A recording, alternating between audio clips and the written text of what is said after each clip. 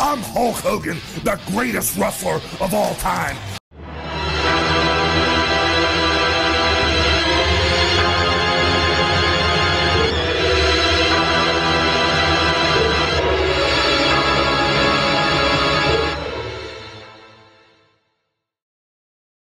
This. The truth behind the curtain.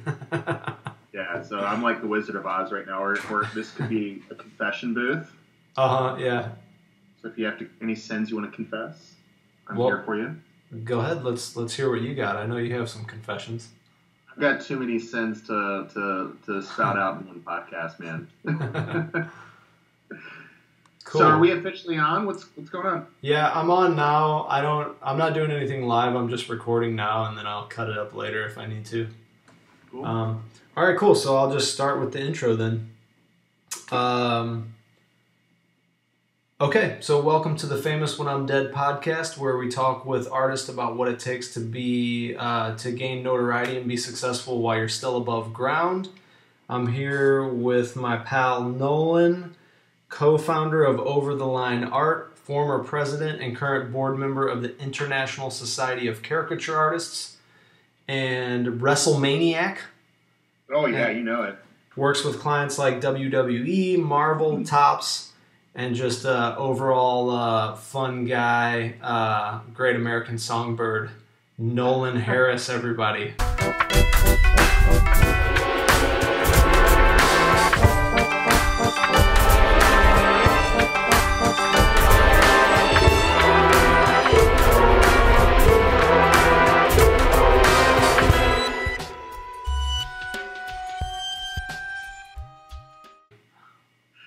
I'm not quite sure what songs I've written are of note, but I'm still trying. I've actually got a track list of potential songs. Really? Yeah, some of them I can't really talk about on here. I think it might turn off your viewing audience, but yeah, one day it's gonna happen. Or maybe it'll turn them on. You don't know. I mean, you don't know who's watching. This is R&D time right now. You are in the basement with a black curtain behind you. My confession booth, man. What can I say? I've got my beautiful black curtain. I've got my beautiful black dog down here. You want to say hi to Sam? This is Dwayne. You probably can't even see him. Oh, hey, Dwayne Johnson. Yeah, he is. Looks good. Yeah, he's hanging in there. Quarantine has not been kind to his fur. What do you mean? So he grows fur like at a crazy rate. Oh. And he can't get a haircut right now professionally, so I've been his stylist. Oh, man. So send your prayers out for Nolan's dog, for Dwayne. Him, me. I don't look too great either. That's why I'm wearing a hat. You're always wearing a hat, though, right? Yeah, people make fun of me for it because I have, luscious, full, thick hair. Yeah. No bald. Well, I kind of have a bald spot from when I try to cut my hair. It's like an ice cream scoop up there, man. It is. It's looking what good. Flavor would this be? Charcoal. Oh yeah, that's what the hipsters are doing nowadays, isn't it? Yeah, like burned coconut. That's like a flavor here in Prague. Vegan, of course. Yeah, it's always the vegans that are doing that. Yeah, I really appreciate you having me on here, Sam. I thank you for the intro. There's one amendment I have to make to it. Okay. So I'm currently not a board member of ISCA. Oh, they kicked you out? They should have kicked me out years ago, but fortunately for them, I kicked myself out. Oh, okay. No, I'm an executive board member, so... Oh, I see, okay. It's not nearly as important as it sounds. Essentially, when you are a president and you leave, you are... anointed as a member of the executive board by the standing president. I believe it's 5 former presidents or members, but we're just pretty much here to kind of lend a hand, give assistance, advice, whatever we need to do to help the president and the current board just kind of get off on the right foot. So you guys, when we do a cryptocurrency, it'll be like Nolan coin? Or... Oh, no. I'm not going to be a part of that. Too risky? So, I want to keep it kind of loose and just chat. We do have a couple of entries that we'll go over at the end, but the way I like to start it off is just to talk about your journey as an artist and kind of how you got into caricature, and we kind of lead into business and kind of how that's going now. But I like to just talk about how we got started, and so I'll just let you take it away. So my caricature journey began in 1997. I was 16. I was working at a theme park in Cincinnati, Ohio, and it's called Kings Island.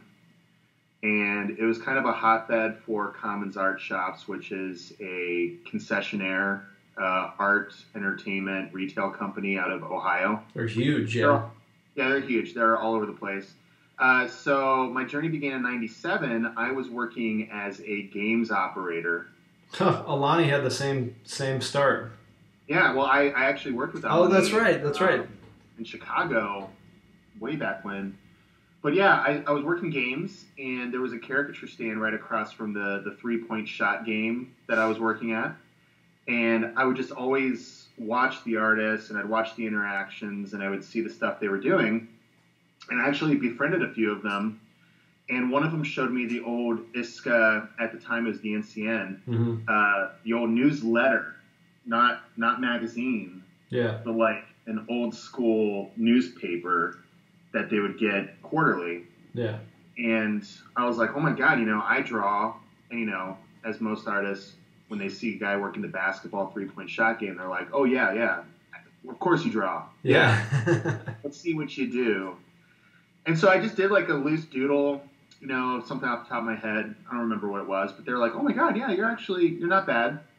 You should apply. So I applied. I was 16 at the time. And at Kings Island, I think they only had 2 caricature stands and maybe 6 caricature artists total. So they just couldn't accommodate me at the time. So then I held out until the next year, and I applied again. And once again, they said, we're full. We can't bring anyone else on. So then fast forward to 1999, I'm 18, just out of high school, and I apply again. I didn't stop. I had a full portfolio of all of my Star Wars Episode 1 fan art. And I was like, yeah, this is Jar Jar Binks. This guy is going to, change the world. He's going to be the greatest character ever. So you liked Jar Jar Binks at the time? People didn't know because the movie didn't come out yet. Oh, I see. Okay. I think I applied in, late March, early April. So it was before the movie had officially released. So you got lucky. So, yeah. Little did I know that wasn't going to pan out, but needless to say, they finally hired me on, and I started drawing caricatures, and I was trained by a really fantastic artist named Quincy Sutton. He's worked with Manny Avatesian. He has worked with a guy named Jeremy Miller, who is he runs all the special events for Commons Art Shops out of Chagrin Falls. But Quincy taught me a lot about interacting with people. He taught me a lot about speed, how to create a concise, fast drawing. He really taught me a lot about the hustling aspect. And when I say hustling, I know people that aren't in our realm initially think, oh, you're trying to cheat somebody out of something or whatever. But hustling for a caricature artist is, how can you bring in a customer? How can you bring someone in, generate interest? In our case, it was how to get a girl's phone number, which that was one of our fun challenges back then. I was 18, so nowadays I think you just give them your. You just swipe. Oh, you just swipe, yeah, right? Yeah, just swiping. Yeah. Wow. Times have changed, but anyways, that's how I got my start drawing caricatures. I started in theme parks, so I know, as from going to the convention, you've interacted with people that started in theme parks, but you've also seen the other side of the coin, people that are influenced by seeing artists online or seeing professional level caricature artists that do illustrations and stuff. my path was through theme parks. So that's how I got my start. Let me know if I'm rambling, by the way. No, you're good. Okay. After that, I was going to college in Savannah, Georgia, studying 2D animation, and then I kind of segued into illustration, and I would just go back to the theme park for a summer job. But I realized I really loved it. I really liked it. I really enjoyed the interaction. So was there a point where you decided that you were going to do that as opposed to go into animation? Well, here's the thing. So, to be frank with you, when you're in college, I mean, you're only in your early 20s. To meet someone that knows where they're going to go for the rest of their life at that age, to me, is kind of weird. Mm-hmm. And so, when I was going to school at SCAD, Savannah College of Art and Design, I was kind of shoehorned into picking a major. And I wanted to pick something that was the most in line with what I liked. Mm-hmm. So caricature, animation. I mean, a lot of the character design you see in animation is derived from caricature. Mm-hmm. But as I would meet and interact with folks in the animation industry, and I would kind of see what the work environment was like, it kind of hit me that wasn't really going to be the best fit for me. I didn't like being stuck in a cubicle or in a studio space. I liked being out with the people, mm-hmm. and I really liked interacting. I'm a type A, mm-hmm. I like to talk to people. So, I, much to my parents' chagrin, and probably a lot of people in my family, I said, hey, I want to pursue this caricature thing, and I want to see where I can take it. And so I traveled around with Commons to different theme parks. At first, I was overseeing the stands as a supervisor. So I did that in Richmond, Virginia. And then I got promoted to be a full-time manager up in Chicago, which is where I worked with Alani. Mm-hmm. And then after that, I hopped from Chicago over to Columbus, Ohio, which Ohio is my home state, so it seemed like it'd be a natural fit. And then after that, I just, it didn't really feel like I was getting enough time behind the easel. And even when I did get time behind the easel, it wasn't the right setting for me. It wasn't very busy. It was at a zoo at the time, so you get kind of tired of drawing, elephants, and flamingos, and stuff like that after a while. So this was a full-time job for you at this point, like as soon as you left college? Yeah. So when I left college, initially, I had to really, kind of grind down and kind of prove my worth with the company. Mm-hmm. So initially, it was a seasonal position. And then when I got out of Virginia, they felt like I'd really kind of shown what I can do. And then they offered me a full-time position. So it was year-round. The theme parks were seasonal, but then during the off-season, I would do like graphic design work, or I'd help out where they still had operations that were open. But then after that, it's just kind of like, it became more of a corporate deal for me. I became more of like, instead of just overseeing caricatures, I was overseeing caricatures, face painting, photography, ride photography. And when you look at the numbers, you're like, oh man, photography's making way more than caricatures. They really want me to focus more on that. Yeah. You kind of see that your trajectory is not going in the direction you want it to. And so... Do you mean in the sense of like you're becoming more of a business manager than you are an artist? Yeah.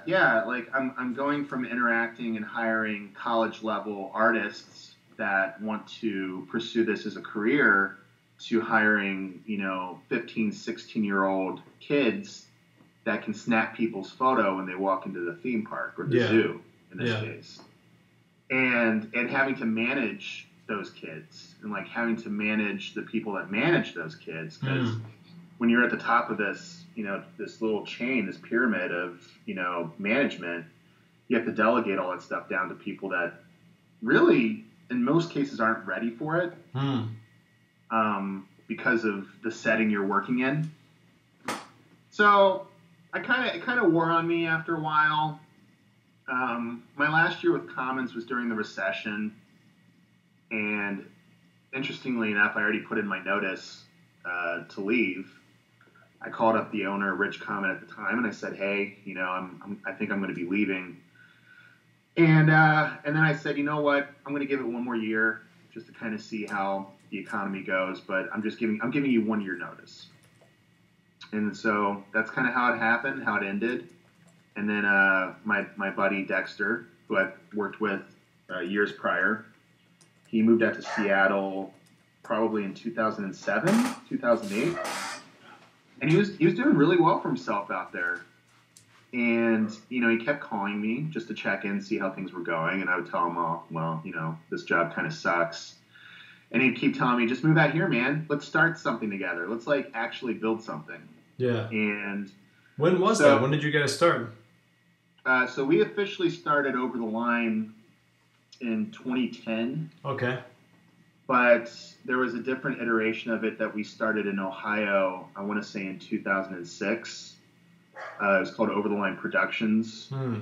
And when Dexter and I left that, it was continued on by Eric Smith. Okay. He's an artist out of Ohio. And to this day, he's still Over the Line Productions. And then Dexter and I decided we wanted to kind of separate ourselves, but we love the name. Mm-hmm. And, we'd already built a following with that name. So we kind of saw it as, okay, well, we can be Over the Line Productions West. Eric can be Over the Line Productions East. Mm-hmm. And, whatever Eric does out there, that's all him. Whatever we make out here, that's all us. But eventually there's just a little bit too much confusion. Mm-hmm. So we decided to rename ourselves Over the Line Art because it was more conducive of where we were headed at the time. And so we did the trademark. We got the copyright on the name and all that. Oh, nice. And then that's how we became Over the Line Art. So it's been 10 years now. What an anniversary! What a 10-year anniversary! Yeah, right. So actually, that brings up a question for me because there's this thing. Your experience is a little different, but for me, my career, let's say business career, was in sales and marketing, and mainly sales, though indoor sales, inside sales, and I became pretty good at that over the 7 years that I did it.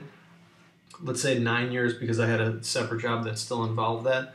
And one of the things that I struggle to kind of find balance with is becoming a better artist and being a businessman.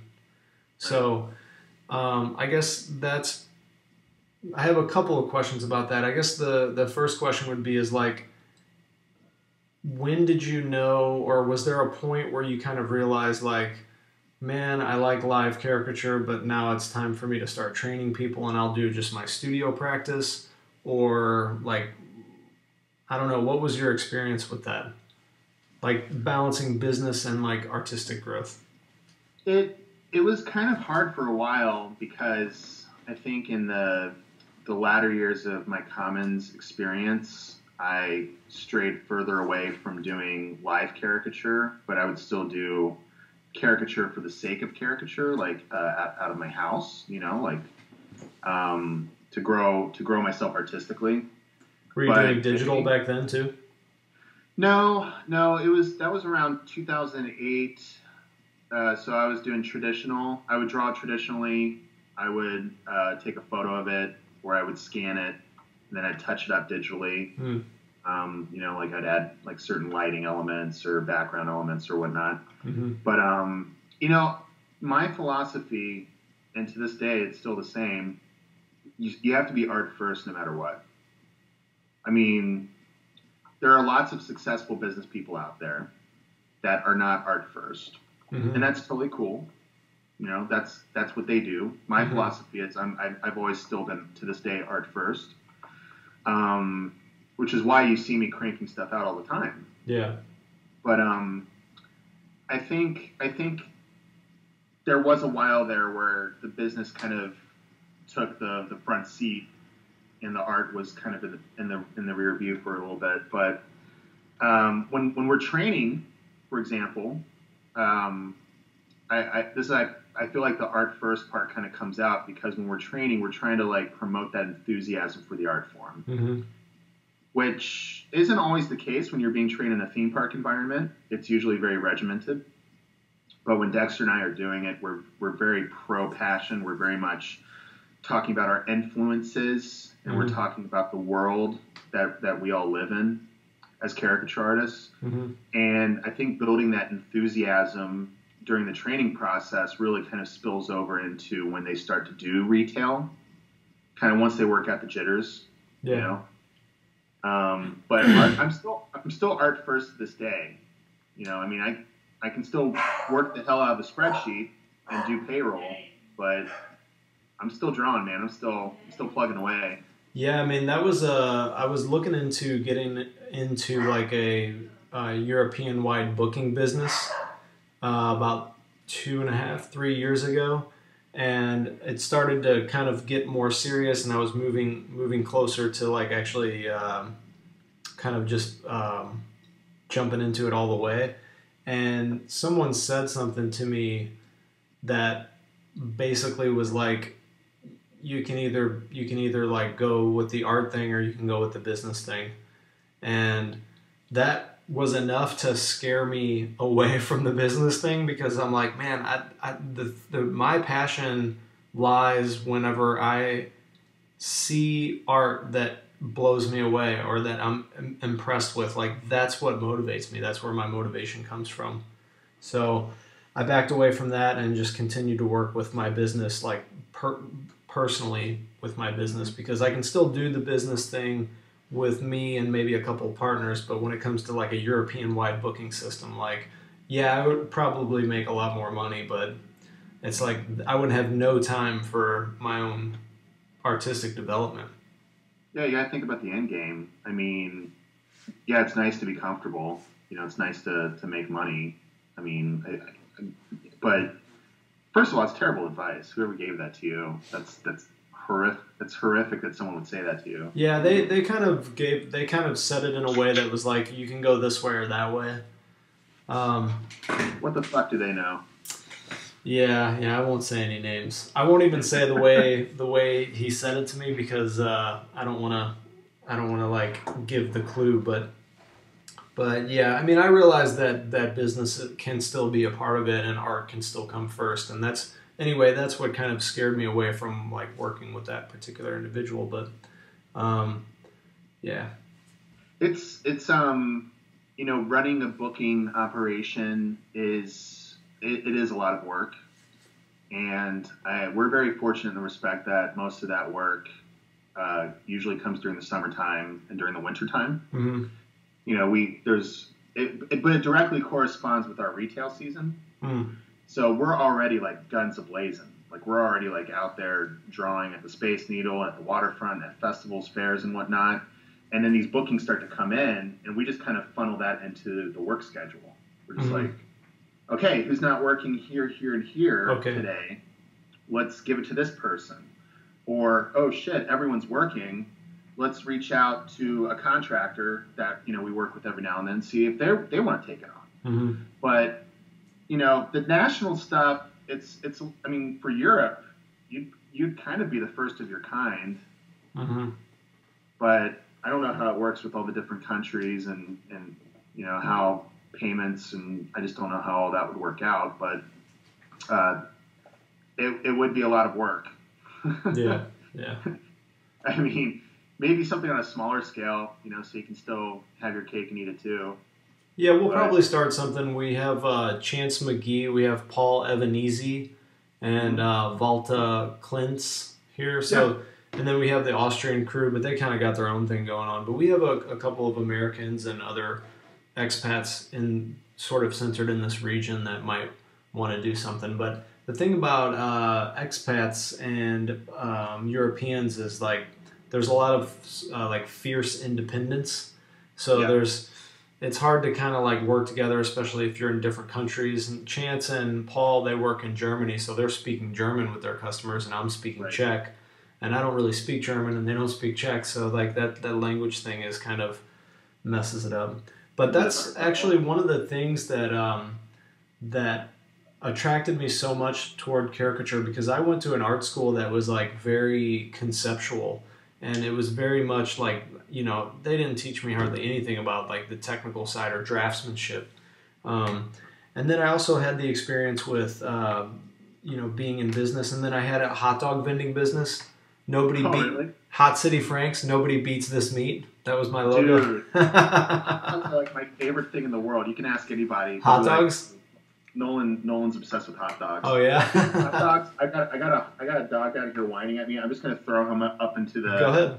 The main level. Okay. I'm gonna throw him on the grill. Get out of here, Jimmy. All that whining. All right. Sorry about that. Yeah, no problem. So that's anyway, awesome. what I was saying is that I had this experience with like working on the street, like with kind of like freaks and geeks. I mean, the avenue was Washington Avenue, and it divided the city into like kind of the poor and the rich white professional and and it was just like literally like a melting pot in that neighborhood. It was like people from all different demographics, and it was late at night, so there was like a bar for African American people. And then there's a bar, like a strip club, and then there's like a sports fan bar, and it was like all the bars for every kind of person, I mean, there were like transvestites and gangsters, and like it was so cool, man. It was like such an awesome experience. But wow. I had that experience working on the street and like being an entrepreneur. And then I also had the experience of being just like totally disgusted with like this like nose raised like conceptual art bullshit. And I was just like, I found caricature. I'm like, oh my God, this is perfect. I like get to make fun of people. I get to be out on the street. I can also like use my business sense with this. This is like perfect for that. So yeah, that's kind of how I fell in love with it. That's awesome, man. Yeah. Wow. Yeah, it's kind of I love hearing people's stories about how they got into it, because everyone's got their own little tale about how caricature is something that like focuses them because of its like weird nature. Yeah. It's like I'm a fucking weirdo, and that's why I'll never not love caricature. Yeah. But yeah, man, like I definitely can relate to you on the interactivity and just being with the people. And commercial art, it is what it is, but fine art, I've definitely seen the good and the bad, that comes from that world, that realm, which is why I think so many artists are happy they have management.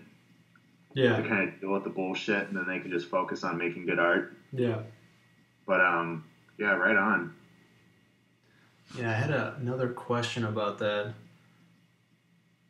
but I'm totally drawing a blank on it right now. I think Alani's interview kind of like drained the life out of me. Oh shit. Yeah. What was the fucking question, man? You just asked me all the questions you asked him. It's cool. Yeah. No. Oh yeah, that's what it was. So yeah, I wanted to talk about business and art, because we have as caricature artists, we have kind of like a unique experience with that, in the sense that like the art is like more important, yeah, but the business is also like important, and a lot of artists kind of have to manage that on their own anyway. Obviously, we have people like you and other people who have like agencies or businesses that manage a lot of that stuff for us. But if we want to keep going with it, generally we tend to have to get involved with the business end of it somehow. So I guess I just wanted to talk about, or see if you had anything to say to not just caricature artists, but other people who are artists that are like terrified of the business side of it. Right. I've seen both ends of the coin. Like, I have friends that are near and dear to me that barely touch the business side of it and are still doing really, really well for themselves.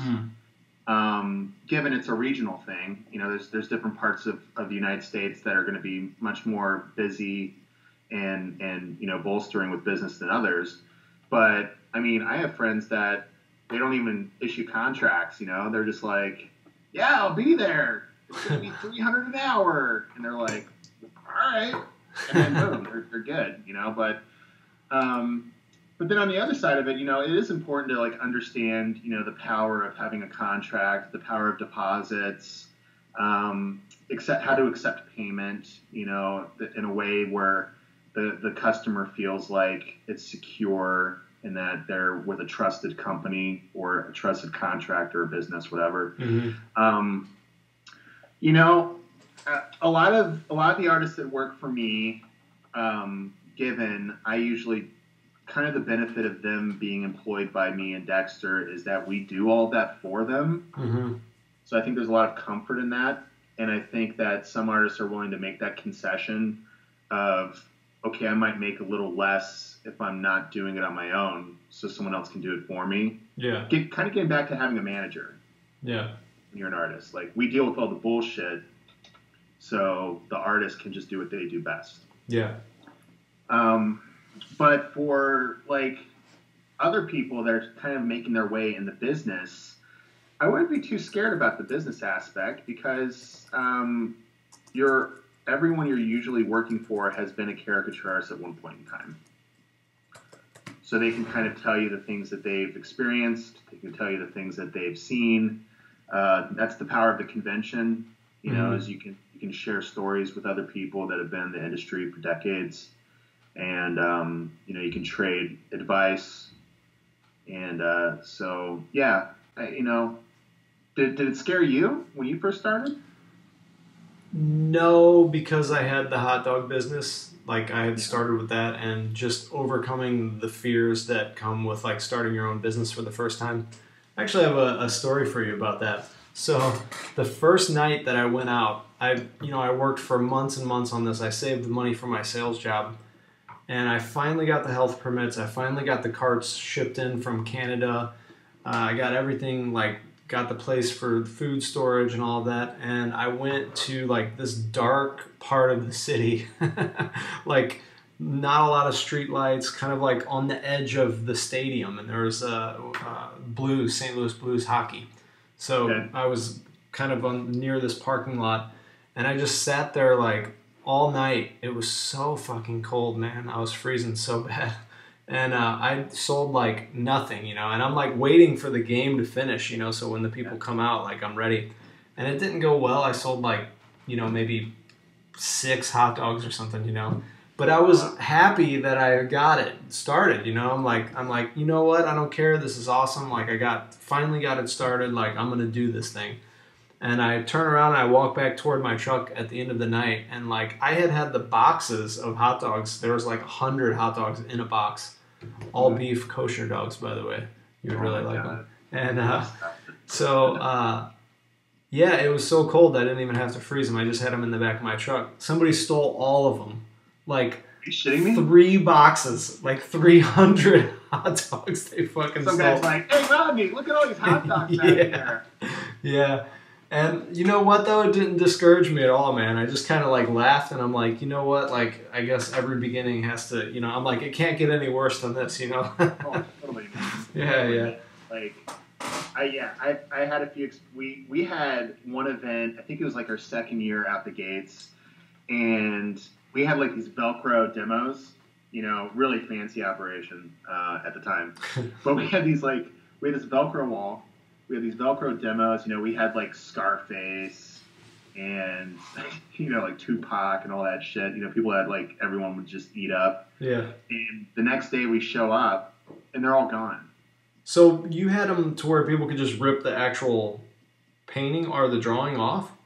So it was just a demonstration so people could see our styles. Yeah. See all the things we do. And it basically, you could just, like, peel them off the wall. At the end of the day or whatever. And so we show up to the tent the next day, and someone stole all of our freaking demos. Oh, shit, man. All of them. There were some crappy ones, man. Like, there was like Taylor, don't get me wrong, I'm sorry, Taylor Swift fans. We had, like, Taylor Swift, and we had like a Robert Downey Jr. one, and we're trying to cater to, like, every demographic. Yeah. But someone was just like, I'm going to poke my head in this tent and see what they've got. Oh, it's just a bunch of shitty drawings. Okay. And then they took this will work perfect on my Velcro wall. Yeah, right? I'm like, what are you guys thinking, like, I can't help but think how many other tents they like visited at that event where they just like poked their head in. They're like, "Ooh, what can we take from here?" Yeah. Oh, it's like, God, man, people are crazy. Now, hot dogs. There's a practical application for that. Yeah, I kind of thought, well, maybe it was someone who's like poor. There was a lot of homeless people around that area, so I thought, all right, maybe they're gonna have a hot dog party. That brings me. Yeah, hey, more power to them, man. Man, I used to I would steam these dogs, right, and then I would cut them. And when you just run a blade over them, they just split open like that. And then I would take easy cheese and I would squeeze the easy cheese in there. And then I had a little, I don't know if you know these like butane, like little torches. Oh, yeah. So I would like torch it. It was like, I would do also with cream cheese, and I would like torch the cheese on the top so it was like crusty on the top. And then I'd put like celery salt on there and sport peppers. And I even had my own sauce. It was like Mississippi mud, I called it. Mississippi mud sauce. That's, that's usually what happens when you have too much barbecue. Yeah. That Mississippi mud vibe. Man, I'm getting hungry just thinking about it. Yeah, thanks a lot for that, Sam. Yeah. You need to take a break? I decided to skip lunch so I wouldn't be bloated during the interview, and now all I can think about are koshers. Not as bloated, right? Yeah, not as bloated. No more than usual. Yeah. So, so let's see. Oh yeah, I want to talk to you about how you're dealing with this Corona, the Sharona. Oh yeah. How's it going? Yeah, it's good. It's good. So our business is structured in a way where all of our artists, or most of our artists, are employees, and we would pay our payroll taxes and all that. And so for a lot of them, it was actually pretty easy for them to get on unemployment. So, our artists are pretty comfortable right now. Nice. For the most part. We had a few that didn't meet the hour requirement, but then they were able to get the COVID relief unemployment, which is good. So that was kind of one of the more stressful aspects at the beginning was, okay, so we don't have a business right now. Your biggest concern as a business owner is I just want to make sure the people that work for me are taken care of. Mm-hmm. Yeah. That they're going to be okay, especially out here because rent's expensive and all these other expenses are just it's an exorbitant amount of money. So in Seattle, they're all good. I'm pretty fortunate. I actually I bought a house. I bought the house I'm currently in a week before all the shit went down. Oh man. So I was like, okay, well, I got no one to help me move now, but I'm also not working, and there's also no traffic. So maybe this isn't a bad thing. So I just kind of spent the first 3 weeks moving into my house and getting the family moved in, and then selling my old house. So that's been keeping me busy. I've been doing lots of commissions. I've just been trying to stay positive and just keep working. And I've been really fortunate. A lot of the people I've been working with from a freelance standpoint, there were already projects that were in the mix before Corona happened that are starting to kind of be phased out, where I can start making a decent amount of money off of those projects because a lot of what I do it's based off of the sales. Okay. So I'll get money off the top of whatever they sell. So that's been cool. And so what's that? Is that for the WWE or Marvel and Topps and all those guys, or? So the Marvel and Topps stuff, that's all work for hire. Or I license out the art. So the Marvel was just one project. They just wanted me to do something for their Evergreen line, which is for the kids. And they just wanted to kind of me to put my spin on the Guardians of the Galaxy. Mm-hmm. So that was kind of cool because it gave me a lot of direction. And it definitely helped me grow just because I had a lot of feedback and a lot of notes because you're dealing with these properties that, millions of people love. Mm-hmm. That was a cool project. The top stuff is basically they license artwork that I've already created. Okay. So they'll say, hey, we want the drawing you did of this person, this person, this person, this person, and how much would the license be for 6 months? And then so I just give them the license to put it on their digital app because I guess even trading cards are digital now. Oh, that's weird. Which is wild. It's nuts. I was like, you can get You remember back in the day, you would get like your baseball cards, and like you'd get like the limited edition like gold holofoil. Yeah, yeah, like Cal Ripken Jr. yeah. With Well, some the bubble gum digital in the cards, back. Yeah. They still have them, but they're digital now. Huh. And it's like one in like 10,000, and they're like, "Whoa, I got the limited edition, blah blah blah." This is nuts. When it's all said and done, I still got boxes of fucking cards behind me. When it's all said and done for you, brother, what do you have? Like, there's nothing there. Yeah, yeah. I guess there's value in that for this generation. It's all about the hunt. But then I'm doing these jackets with a company called Chalkline. Mm-hmm. You remember like those throwback jackets where you'd have like Michael Jordan on the back? Mm-hmm, yeah. So screened on satin, and it would have like bulls. Yeah, yeah.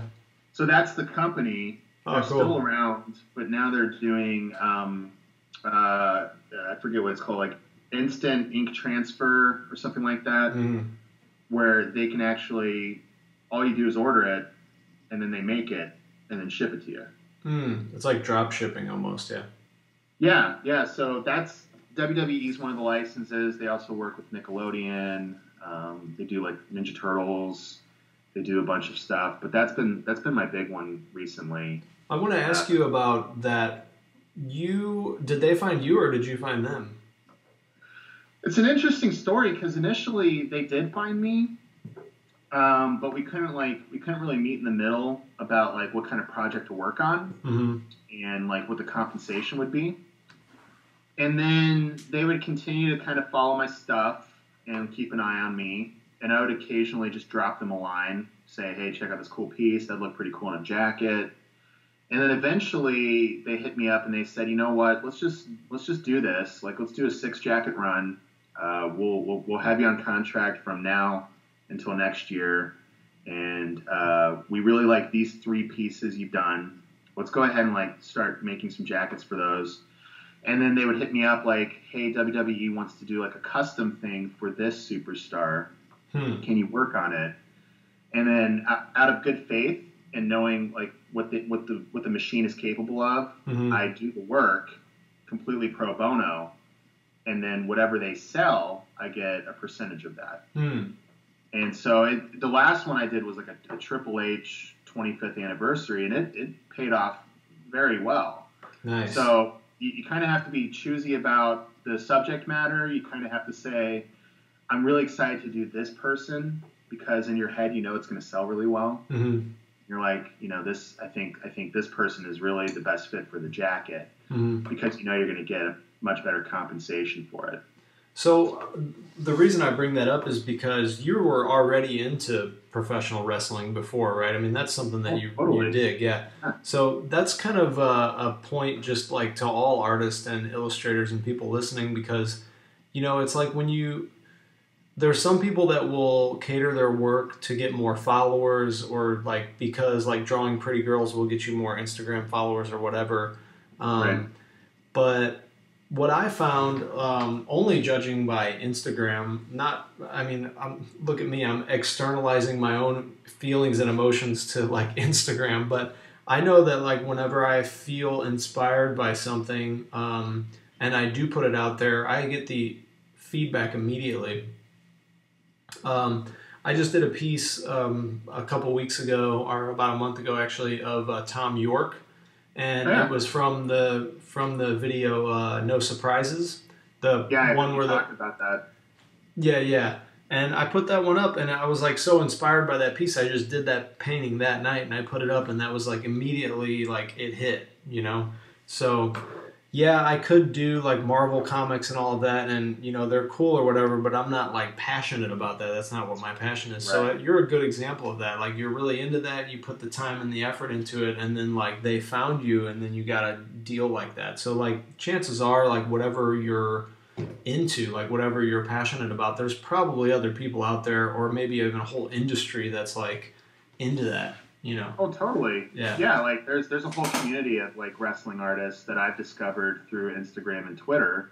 Very talented people, and it's almost this really cool thing. You kind of get to share in the successes you have, because when you see, person A and person B get a product, made, or get recognition from a wrestler or whatever, it brings you great joy. But that is really sound advice to any artist that's trying to kind of make their way in the professional world, is try to follow your passions.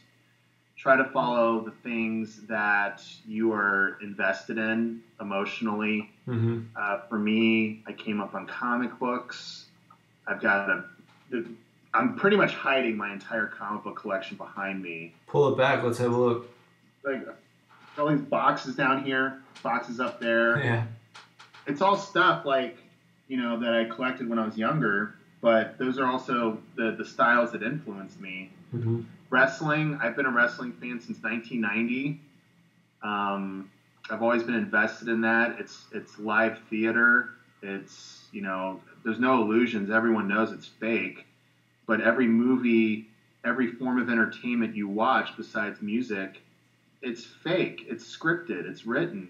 But I get to watch my performances live. Yeah. So I get to be invested in that aspect of it. And it's like watching a real life comic book, colorful characters. Yeah. Each with their defined strengths, their defined weaknesses, amazing costumes, imagery. It's all stuff that I love. Oh, man, I wanted to tell you that I loved that piece that you did from the movie They Live. Oh, yeah, I'm so glad you did that one, man. I got to get a print of that one. That was so awesome. Yeah, totally. Yeah. Oh, man, it was so much fun working on the Halloween stuff, because are you a big horror fan? Yeah. So what are your top 3 horror movies? Evil Dead is probably up there. I don't know if it's a horror movie, but Beetlejuice is definitely up there.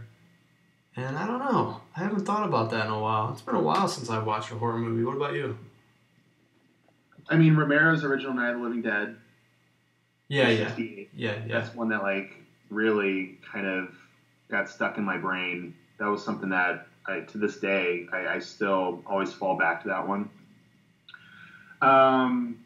One I recently watched, I can't really say it's a horror movie, but I really enjoyed it, is It Follows. It Follows? It's called It Follows. Never heard that. So it's got a really awesome atmospheric synth soundtrack. It's very reminiscent of movies shot in the 80s, but it's about, the way it works is, and there's no spoilers here, but if you have sex with someone that's afflicted with this, I'm going to just say supernatural STD, if you have sex with them, it leaves them and it transfers to you. And what happens is this supernatural STD doesn't affect you physically, but now you have this being follows you. Oh. Everywhere you go. Like herpes. And the being takes different forms. Yeah. And as it gets to know you, it takes the form of people you know. Ooh. And so it just continues to follow you. So you have to constantly be moving. It's always moving at the same rate. It's always just walking. But it is so freaky, because you'll have this camera shot of just this girl just doing her normal thing, and then out of nowhere you just see this thing in the background, this person just walking slowly, and they could be blocks away, and you're just oh shit. Yeah. But once it catches you, you're dead. So you have to transfer it. That's movie magic, man. That they can create those kind of that kind of tension and those kind of emotions. Oh, it's amazing. I highly recommend it, man. I would also put They Live, but that's kind of more of a sci-fi. Oh, have you ever seen Repo Man? Repo Man? Yeah. Is that the one that Spielberg or not Stephen King directed while all coked up? It has Emilio Estevez in it. It's yes. an old one. Oh, I have to see that one, man. I heard about it. It's a weird sci-fi. It's not really a horror, but it's a weird sci-fi one. But I don't know. It's just great, man. In St. Louis, we had this movie theater, the Tivoli, and they would do midnight movies, and they would always do real cheesy old 80s movies like that. And the special effects are fucking priceless, man. Oh, yeah. So, yeah. Best. Yeah, I just watched Ghostbusters, too, the original Ghostbusters. It's still great, man. Oh, it's good, man. Oh, the scenes are great. I love the noise in the film. Oh, it's beautiful. Yeah, yeah. It's like, did you watch The Movies That Made Us on Netflix? Oh, I watched part of that. I haven't gotten back into that, but yeah. They did a Ghostbusters episode, and apparently Bill Murray, they didn't know if he was going to show up on set. He said he was going to do it, but they didn't really have much communication with him. You couldn't exactly email people in '84. Yeah, yeah. I mean, so he just showed up like the first day of shooting. No, it was Harold Ramis and Aykroyd. Yeah. I think Murray ad-libbed a lot. I mean, yep. He practically wrote it. But I think what I was saying was I think that Aykroyd wrote the second one. Oh, got it. Okay. You can see the leap in cinematography in those 5 years, man. Like the first one compared to the second one, it's like major difference. Was it a different director? No, it was Ivan Reitman for both. That's a question that I have for you too. Is like I'm wondering if I were to do like a series of '80s movies, because I've been doing like some painting sketches of those, but I wouldn't be able to license that, wouldn't? Because that's not my property, right? The way fan art works, and I can share all kinds of different experiences I've had, but it's all still copyrighted. So if you were to find something more obscure, for example. And like, let's say you did artwork for They Live, or even Repo Man, that's still pretty. Or even Repo Man, like no one's gonna give a shit, you know. I mean, people are there's gonna be like that subculture that really is into it and wants to like latch onto it, but like I don't think anyone's gonna come after you for something like that. Yeah. I've, despite the fact that I've done work for WWE, they sent me a cease and desist for the prints I was selling through my store. Because it's copyrighted characters, copyrighted imagery. And so even though I do work for them on a licensing aspect, they still need to get their cut. I had to take that stuff down. Same goes, I did a series of Batman and Jokers. Warner Brothers, within like a week, like shut it down. Wow. They emailed me like within a week. And they're like, you have to remove these immediately. And you're doing that through Big Cartel? Yeah, I was doing through Big Cartel, but, the way you siphon people to your store is, obviously there's Instagram marketing, but hashtagging, geotagging. With Big Cartel, I would tag each individual piece.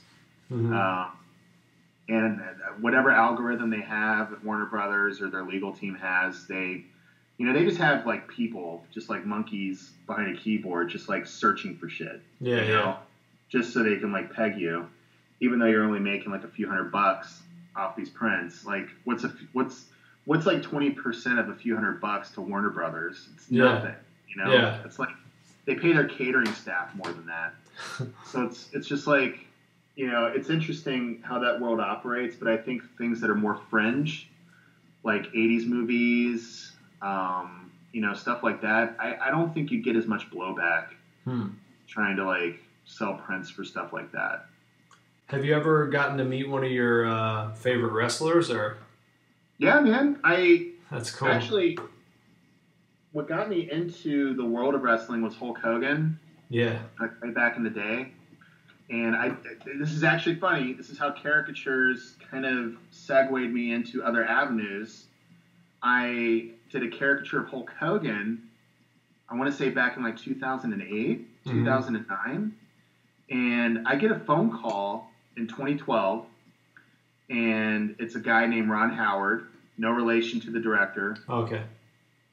Just some dude out of Florida, and he's like, "Hey man, I'm friends with the Hulkster, and he saw your drawing on Google, and he wants to work with you. He wants like you to do some shirts and some more stuff." And I'm like, "All right, you know what? I'm not gonna believe you until I actually hear from the man himself." Yeah. So, I remember like it was yesterday. I had my speakerphone on.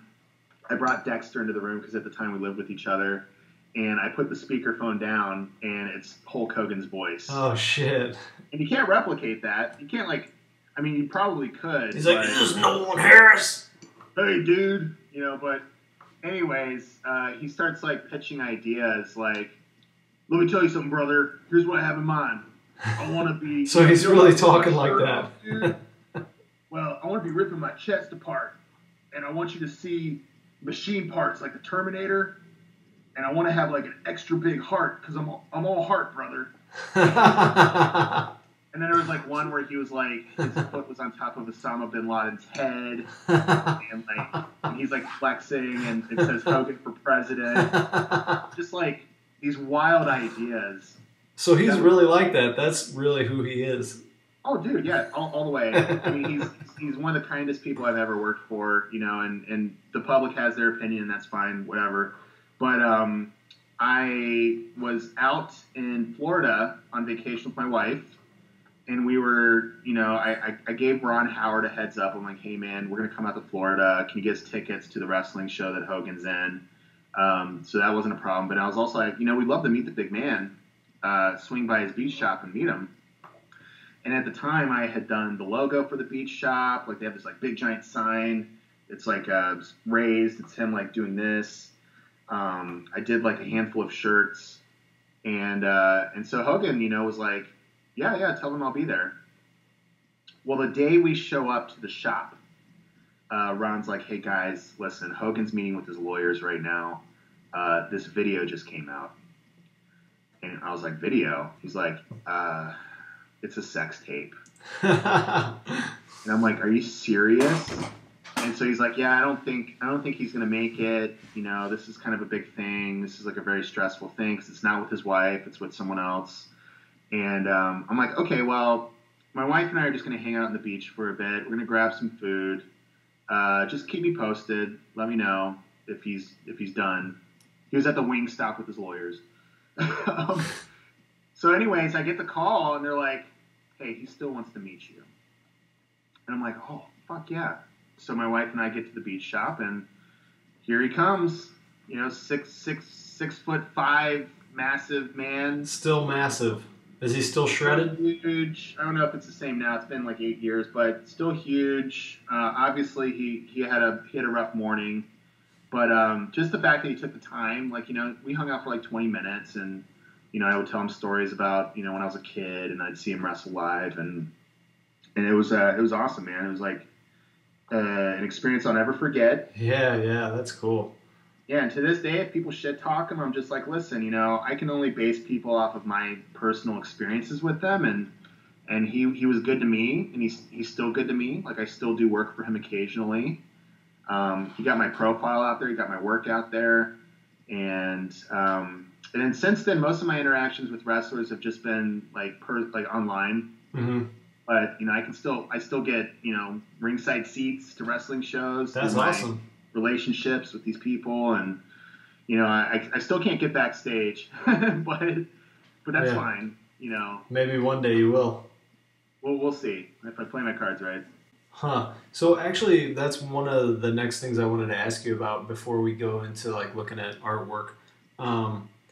Is just about Instagram and how you go about that, because I don't know, it's weird because I talked to T Ding and he said that he doesn't really get much business from his Instagram anyway, and he's got almost 200,000 followers. Right. That really surprised me when I saw that. I was like, oh my god, this guy's like amazing. Yeah, and I think he's just not utilizing it properly, but it's not everything, you know. Instagram isn't everything. It is like a way to funnel people to your business. But how do you go about that, or what is your strategy with that? And when did you see like your leap? Because right now you're like, what are you at, 15,000 or? No, I'm like at 42. 42,000. Okay. So did you see like a big leap, or like what happened there? So I think I've been using it for about 9 years now. Originally, I just used it like as a photo platform. You know, I just go about my daily business and whatever. Mm-hmm. But then I started posting like old artwork, like stuff I'd done, and I started to get like a little more traction. People were more into it. I didn't really have my first breakthrough until about maybe 5 years ago, somewhere around there, where I did like a piece of a wrestler. I don't even remember who it was, but they shared it, and like I ended up getting like 1,000 or 2,000 followers overnight. Wow. And it blew my mind. And it, you know, it's all organic. Like, it was all just kind of like plugging away. trying to find ways where I could do what I love, but kind of funnel that into a marketing scheme. You know, like I draw subject matters that I truly appreciate, and if they appreciate it, most times they'll share it, and then that'll bump my profile up that much more. Yeah. But it was all organic, man. Like, it all just kind of came from drawing. You know, once I really kind of like got serious. Oh, my live video ended. Well, here we go. Anyways, once I got really serious about it, I really started to see things kind of start to work for me. You know, like, I've been able to monetize it in a way where I probably make 15 to 20% of my income through Instagram. Really? Wow. Yeah. And it sounds was like you and C-Ding need to have a conversation. And that's why I was surprised, because I was like, man, if I had that many followers, I'd be really, you know, cooking. But I'm really only just now starting to, you know, enjoy the fruits of my labor. Like, I think last year I was off to a really good start with the prints. But that required a lot of work. You know, I would still have to like put in my print order. I'd have to mail each one out. Oh. My margin. It was mainly my margins. My margins were okay, but it was mainly I was just doing it because people appreciated having my art. So it's kind of like, okay, well, I'm making this much off the dollar, but I'm giving something to somebody that's truly going to love it. You know what I mean? Yeah. So that felt good. So like when you were shipping them out, were you just getting them, like printing them yourself and then shipping them? And then like the next question is like, did you make that move to Big Cartel? Or because I'm asking this question specifically because I started a Shopify account and I spent a bunch of time building it. And then I realized like, man, I don't want to manage this shop, you know? Right. So maybe I'll go ahead and pay Big Cartel that other percentage and just let them manage all of that. They don't do that. Big Cartel is just a hosting platform. Like they'll take payment, you know, and then they'll take out the taxes and all that stuff. But you still have to do the legwork. Now, you might be thinking of like Redbubble, right? Sites like Redbubble, Society6, those guys. You just upload your art. They do all the legwork, but you get like 20%. You barely get that. You know, you get like probably like 15-10%, depending on what the item is. But you're not doing a damn thing. Yeah. You know, just putting it up there. But I guess my thing is like, I was thinking that if I got on Big Cartel, that it's already a place where people are looking for prints, and maybe I have to do some of the work, but if you have your own Shopify store, you have to do everything. So I would imagine like Big Cartel probably does some of that marketing, right? Or at least just by virtue of them being Big Cartel, though, you know, people are seeing your stuff. I think there's name value. A lot of the traction I ended up getting was through promotion. Like I would promote if I had like a new set of prints up, or if I'd get a DM, someone's like, hey, do you have a print of this? I'd direct them there. I also sold commissions through the Big Cartel, which I still do. What do you mean you draw a commission and then someone gets it off a t-shirt or something? No. So Big Cartel doesn't do any of that. They're just a platform. Like I still have to make the prints myself and ship them. Oh, okay. Yeah, Big Cartel is just a platform for you to post your products. Okay. You still have to do the work, but the flip end of that is you profit more from that. Yeah. So if you're paying Big Cartel $10 a month to let you put up 20 items, you're only paying out $10 a month for that opportunity. When I would sell a print, for example, you know, most of my print orders were bulk orders. So if I would sell one print for $12, you know, they pay for the shipping, I do the legwork and ship it out, the margin's okay. But if I sell 4 prints, put it in the same tube, they're only paying $1 more for shipping, and my margin just went. Yeah. So it worked out pretty well last year from a print standpoint. There was some legwork involved, but if you just work it into your schedule, if you just say, this is the day I'm going to make and ship out prints, Mm-hmm. it only takes like 2 hours out of your day. Mm. So that was a really good way of utilizing my IG presence, was selling prints on Big Cartel. Now that I have, essentially been shut down by the bigger conglomerates, I'm just doing, commissions through there. But most of the commissions I do are just organically through Instagram. Well, let's switch over to a little discussion about line work, yeah? Yeah, let's do it. Why don't we talk a little bit about like a few things, or let's say like, I don't know, 4 ways to better line work. And then I'll just put your picture next to the comment why your line work sucks, and then we're golden.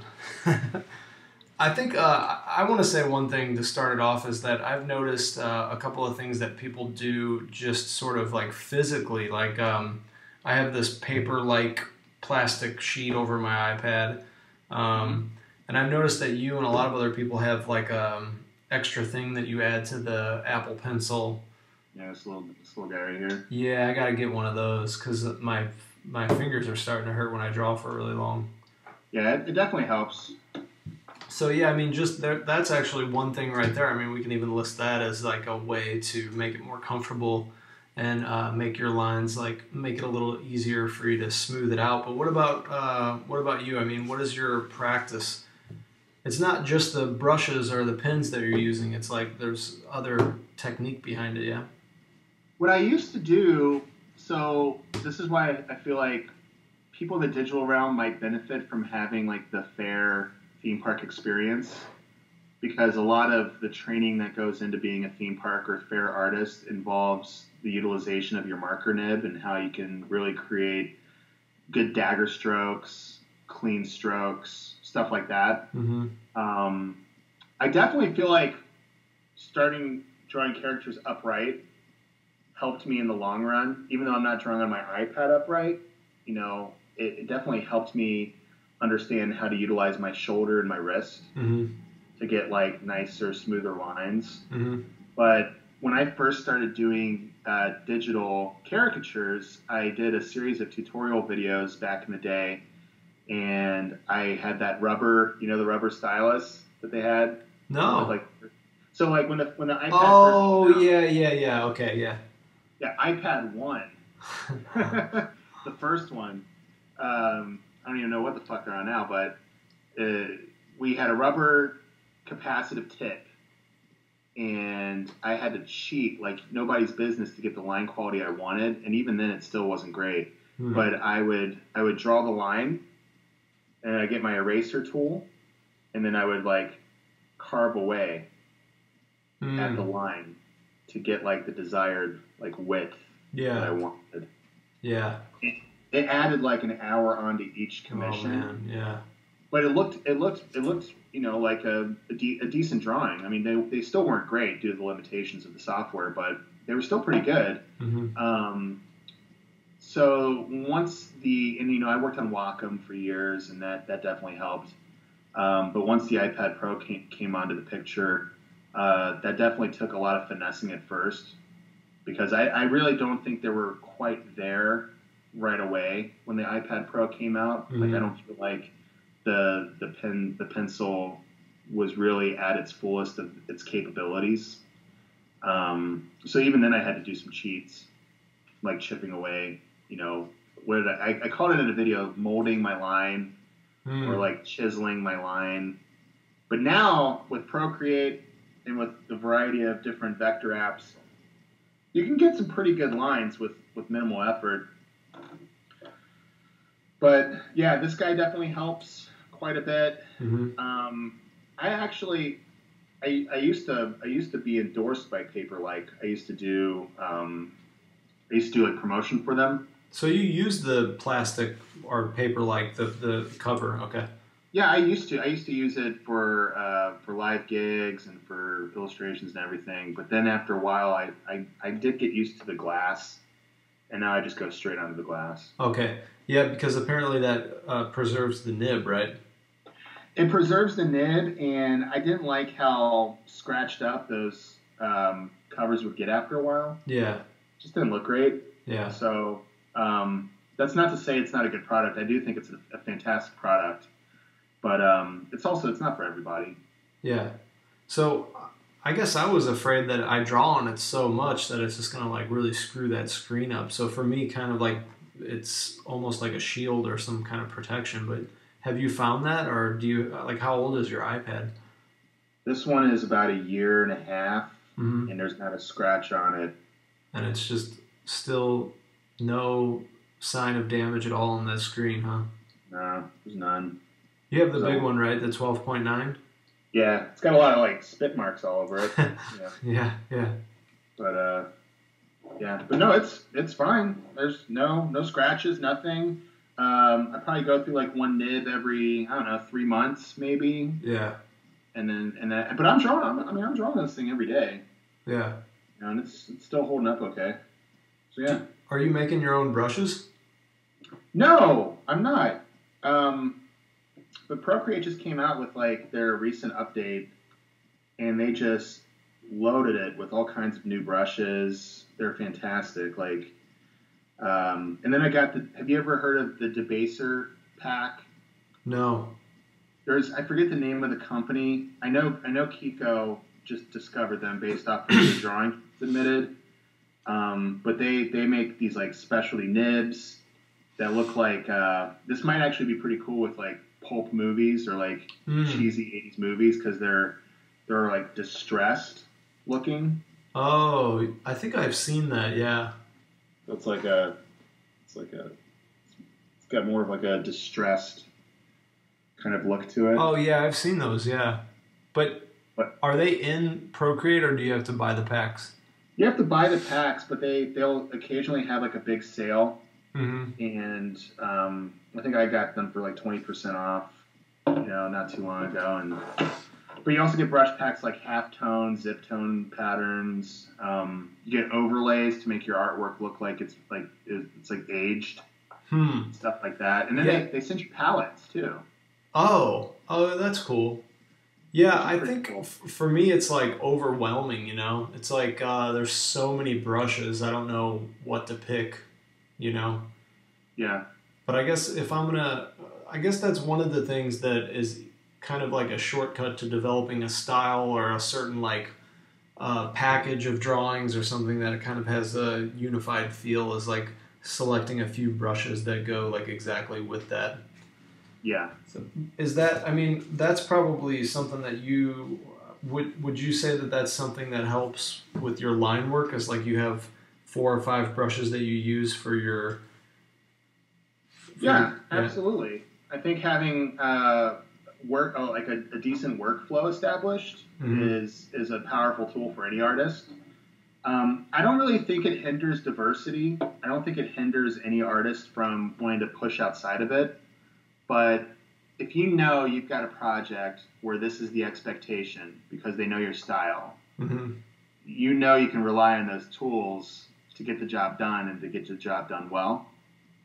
I think drawing live caricatures has also helped a lot in that respect. Drawing live digitally, you have to have like a very set workflow. Like you have to have layer 1, 2, 3, 4, and 5. You have to have them set a certain way. You have to have your palette. The right brush. There's little room for exploration when you have the expectation that you're going to do this many caricatures per hour. Yeah. So I think that also kind of spills over into like, freelance or professional level work. But I probably have maybe 4 brushes I rely on. And then if I want to do something kind of outside the box, I'll start to dig into my texture brushes. Kind of see how to integrate those. So yeah, like that was actually one thing that when you interviewed Z that really like stood out to me is that he said something along the lines of it's not the brush, it's the observation. Yeah. Yeah, I think a lot of it just comes down to finding your comfort level with a certain set of brushes and then it's all observation from there. I hate to poach what he said because that's just like the easiest thing to do, but yeah, well, it's true. Yeah, when he said it, I was just like, yeah, of course, that makes perfect sense. So how many hours a day would you say that you're drawing, like, on a day that you're not working? Well, it's been a shit ton lately. Yeah. But one of those, like one of your wrestlers, like how long would that take you? I'd say depending on the concept, maybe 2 hours, 2.5 hours. That's good. There's some pieces where I'm more invested in the character and kind of what makes that character unique, and I'll integrate a certain color palette, or I'll integrate certain elements that lend themselves to that person, that character. Yeah. That might take a little bit longer. Mm-hmm. When I first started doing them, it was just like a fun little experiment to just like kind of like draw my heroes and make them look cool. Mm-hmm. And then I think maybe last year I decided to kind of get a little more conceptual with it and start integrating more fantastical elements. Yeah, that's definitely bumped it up. Yeah, and it feels good, like as an artist, we're always trying, I think growth comes in many ways. For some, their growth is how to exaggerate something in a completely different fashion, or how to stylize something, or color palettes, or speed, or whatever. And I think right now for me, it's kind of like the realization of a vision, like almost thinking cinematically. Yeah, I like the one. I don't know what the wrestler was or who the wrestler was, but he's like flexing like this, and the arms are like a galaxy. It's like the galaxy inside the arms. Oh yeah, That one's pretty rad. I like that idea. Yeah, I've been working on this style. You've probably seen it here or there, but it's like a polygram. I call it like a polygram style. And it's basically made up of, speaking of line work, it's like made up of these straight lines or these curved lines. They have that tool in Procreate now. Yeah. And I had this weird experience with it where it's like, I always love doing the sketch, which is always, no matter what kind of piece I'm doing. And then that one, like, I just really hate the process of doing like all of the lines and cleaning it all up and then dropping the colors in. And then at the very end, sometimes I'll add like a collage element, and and like at the very end when it comes together, I love it. But like that middle part, I hate it. I don't know what that is, and it's like, goes, man. Yeah. You just gotta. Once you get over that hump, I think everyone has that hump, Yeah. I mean, shit. Every time you draw a caricature, there's always going to be like that one thing you're not super happy about. Yeah. But you get over it pretty quickly. Yeah. But I really am like wanting to keep going with that style because I've been able to develop it a little bit further, and it's kind of similar to some styles that I've seen, but it's not. There's nothing like exactly like that out there. So. Yeah, I think I'm going to keep exploring that and going forward with that because it's the first time I've actually been able to focus on something for long enough to where it like kind of looks like a body of work or kind of looks like a style, Yeah. Yeah. What influenced you to kind of go down that direction, that path? Was there a specific artist or something you saw? Yeah. I was just thinking about it one day, and I remember this guy I used to go to art school with, and anytime we did figure drawing, he had a ruler, and he would just do the whole figure with like straight lines, and he would come up with these like really awesome figure drawings, and they kind of looked like, I don't know if you know the art piece, The Nude Descending a Staircase. Yeah, of course. Yeah. So it kind of had that look about it. So I thought, oh, well, if I do caricatures like that, that might be cool. And it kind of turned into something else, but like it still has that like kind of cubey like plain look. And I started trying to apply C. Ding's lighting style to it, and I got some pretty cool results with that. But yeah, I think I'm going to keep pushing that. I think that's not a bad idea, and I think being able to integrate that maybe into like a movie poster style, or because that's how I kind of got over. When you draw caricatures, that's one thing. You're seeking exaggeration, you're seeking truth, but then once you push caricature into a conceptual element, that's when I think you're really like exploring the true power of caricature. Like kind of going back to political artists and their utilization of caricature into an overall like message or whatever. Think that one thing that I would try to do is I would do caricatures of movie posters, like way back in the day. Yeah. And I would be like, I want to explore this Casablanca poster, but I want to make, Humphrey Bogart into a caricature. Yeah. And see where that takes it. And I think maybe the integration of a style like that into something that you're also passionate about would be a really cool way to, like, merge things and take it somewhere new. There's a one problem or a couple of issues that I have with it. I don't mind going through that middle part that I don't like so much to get to the result that I want.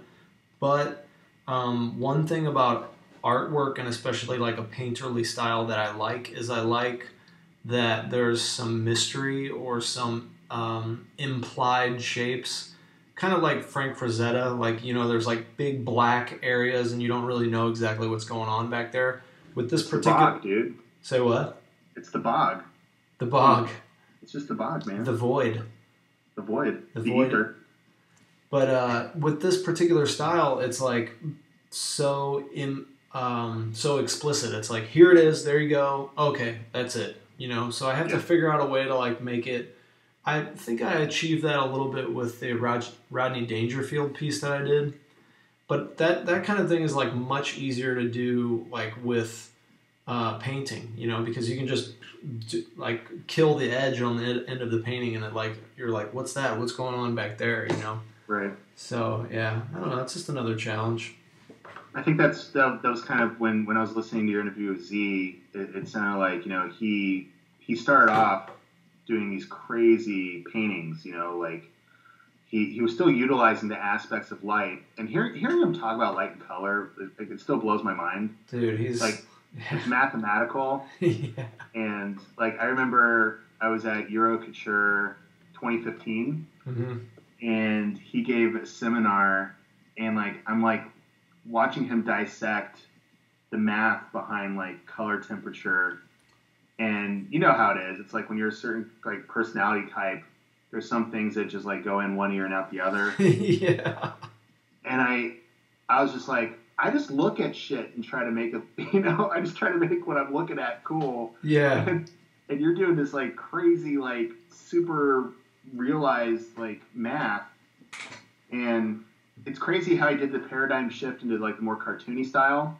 Yeah, it definitely worked out for him, but sounds like he's going through the same thing. Like he's got this style that he's doing well with, but he's trying to find a way to kind of like dirty it up. And how do you find that happy medium? Yeah, it's hard to find that medium. I don't know if he's going to be able to do it because his mind is so like, it's so compartmentalized and like scientific that I don't know if he's going to be able to like merge those two. It was funny. I don't know if you remember in the interview, like we both held up our copy of Color and Light by James Gurney. Mm-hmm. And he was like, yeah, I have that one too. And I'm like, oh yeah. And then he's like, yeah, but he misses a lot of stuff. Like, I'm going to have to write my own book. It's like, dude, that's fucking James Gurney. Like, that's the guy who made like Dinotopia, It's like, he's the master of light, Yeah, but Z's book is going to be in the math section. Yeah, exactly. Like, yeah. Yeah, I have a hard time quantifying, it's like I get so much pleasure out of seeing his art. I get so much pleasure seeing him push himself, and especially his caricature work, because it's just extraordinary. Yeah. And it's just, God, man, if I could crawl inside that dude's brain, it'd probably look like The Matrix. Yeah. It's so scientific, man. And like, it's hard for like, I was at his lecture too at Euro Couture. I think it was like maybe 2018, just recently. And it was like, my brain was just, I don't know if I was tired. It was a combination of the way he was explaining it, but it was just like, I couldn't get it. But you know what though, man? Like he puts those things on Instagram where he breaks down the lighting layers. And whenever I apply that to my work, it's actually like, he explains it really well in that way, like visually, and it works really well. Like it's amazing to like see your work, like you can flip the light switch on and it like lights up your character like that. It's so cool. Yeah, it's really cool he does it. When I first saw the work, I thought it was 3D. I thought he was using like ZBrush or something. But yeah, he's amazing. Well, let's get to questions and artwork. Yeah. I know I might have some questions that came in through my live feed.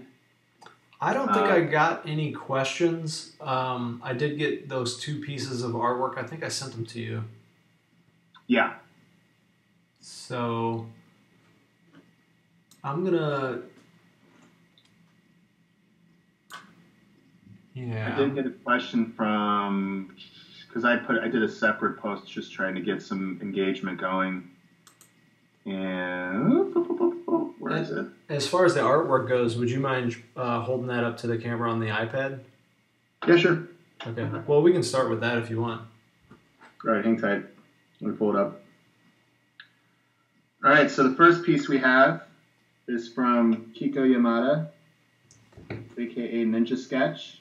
Yeah, and I'm gonna, when I edit the video, I'll put a better quality image of that, because there's a lot of nice like gradients in there and a lot of.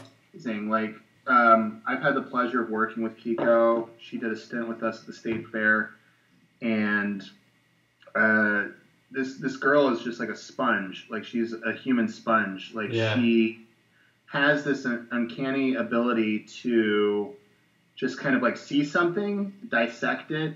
She'll ask you questions, and then boom, the next day she's doing it better than you. Yeah. It's like you're just like, oh shit. That's that ninja, man. That ninja sketch.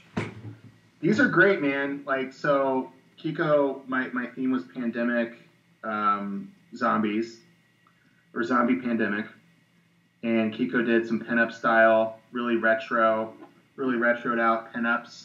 Pretty cool. Yeah, they're so cool. And I can tell she got the debaser brush set because she's using textured overlays. She's definitely got a pixelation brush, and it looks like she's utilizing the palette too. I absolutely love these. Honestly, she should make stickers out of them. Yeah. Because I would buy the shit out of them. Like, they're awesome. Some of the things I like the most about them is that the silhouettes are strong. Mm-hmm. Which is a very powerful thing when it comes to illustration, is having a strong silhouette, being able to read it. What I love is that there's these parts of their bodies that are decayed, but they kind of look like tattoos. Yeah. And everybody loves like the classic tattooed pinup. You know, everyone's like super into that. But these, they look like tattoos, but it's rotting flesh and bone. Her color palette's awesome. I love so much about this. Kiko did an amazing job. Yeah. That girl is going to win the Gold Nosy one day. Yeah. Quote me on that. Yeah. She won something at Eurocouture. I think it was maybe first place for digital. I don't remember what it was exactly, but she's starting to win. She's awesome, man. Like, I love her lifestyle especially. Yeah, she worked with us for about a month, and I do like Facebook Live videos occasionally at the fair just to kind of like show people what we're up to. And I remember I came up to her with my phone, and she looked at me and she's like, and she was like, "Get that thing the fuck away from me." Yeah. And I'm like, okay. And I move along, and then I come back to her, and she's like, "That was a really bad sketch, Nolan. I don't want you documenting that." Yeah. I went, "Oh." That makes sense. Okay. She's shy though too. You know. She only wants her best work to be seen. You know, I think that's really cool, is that she has so much pride in what she does that, you know, if some jackass like me is behind her with the camera, she has the sense to tell them to get the fuck out of the way. Yeah. So that I'm not documenting a bad drawing. Yeah, she didn't want to be interviewed either if she was too shy. So hopefully I'll talk her into it. I need to get more ladies on here, man. It's all guys. I've interviewed only guys so far. So. Well, that's the dilemma with ISCA too, man. It's I think one of the top questions I always got when I was president was, why aren't there more females, or like, why isn't there more female representation? And, you know, my obvious answer is, well, men are better at art. I mean, that's like, just... No, I was just like, have you seen the guys that show up to this thing? They're probably scared shitless to come to the convention. But it was really cool. What was it? Memphis, San Diego. I think I saw you at San Diego. You weren't at Memphis, were you? No, I didn't make it. No. Yeah, yeah. It was really. I saw a lot more women. Oh, nice. At both conventions, which was great. And I even like secretly tried to get Kiko to like do my seminar, so I didn't have to go to Memphis because I'm not a big fan of Memphis. But then when I got there, I was very happy to be a part.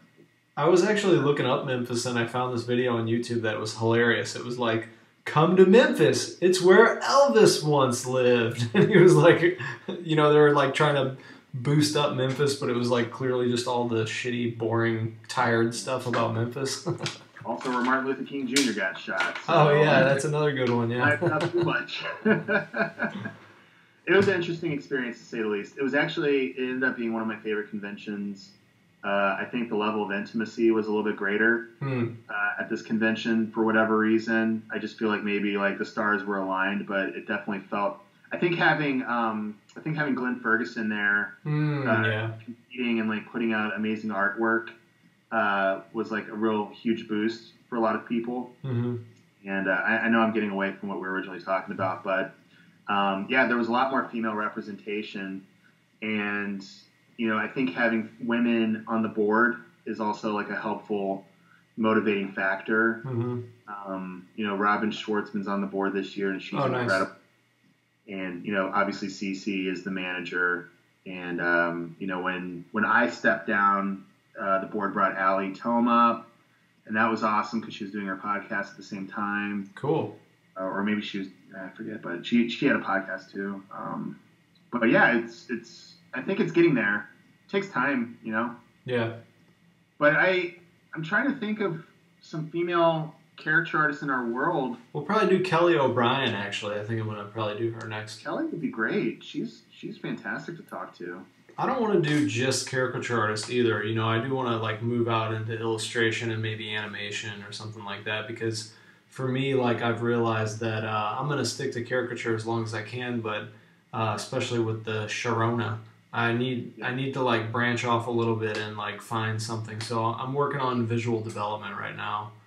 So I think that's smart because caricature, obviously we all love it. We're all passionate about it, but I think a lot of the work that's coming out from a lot of people that we know in the industry has been not caricature related. Mm-hmm. Kiko did these badass pinups. Kelly's been doing these awesome murals. Yeah.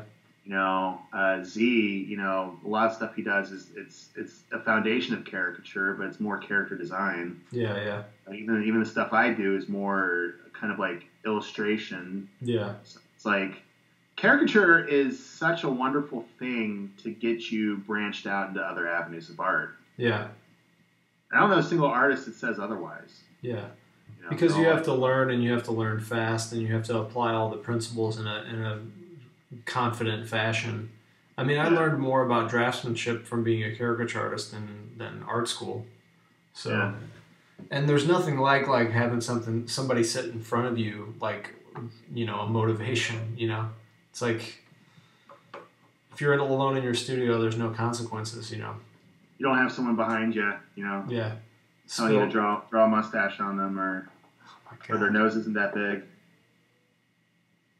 Man, I actually missed that. Right now. Is that terrible? Yeah, it's terrible.